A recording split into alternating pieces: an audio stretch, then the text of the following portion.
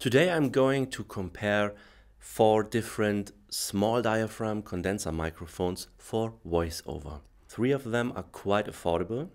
There's the Rode NT5, the Oktava MKH416/01, then one of my favorite microphones, the Schoeps cardioid CCM4, and another one. I display the correct name on the screen now because I can't read it because of the shock mount. So why do I recommend always small diaphragm condenser microphones for VoiceOver? Because I'm assuming you like your voice, and for that reason you would like to have a microphone that records your voice as it is, without adding anything or taking away anything. And that's the core competence of small diaphragm condenser microphones.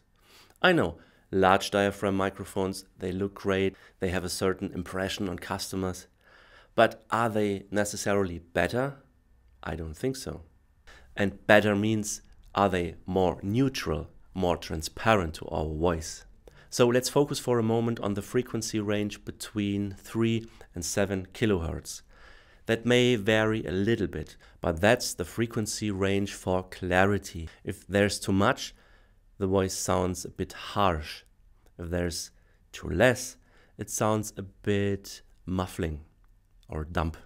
The second range is the bass notes of our voice.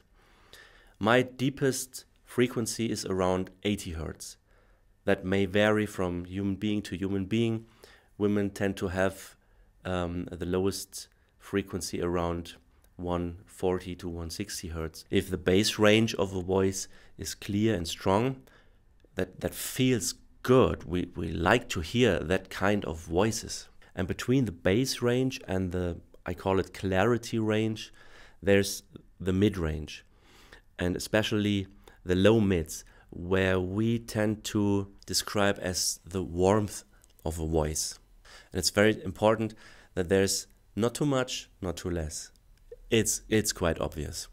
So since I switched between the different microphones the whole time, I think you have a clear impression which microphone you like the best. Please write that in the comment section and tell us also why. For today, thanks for watching. See you next time.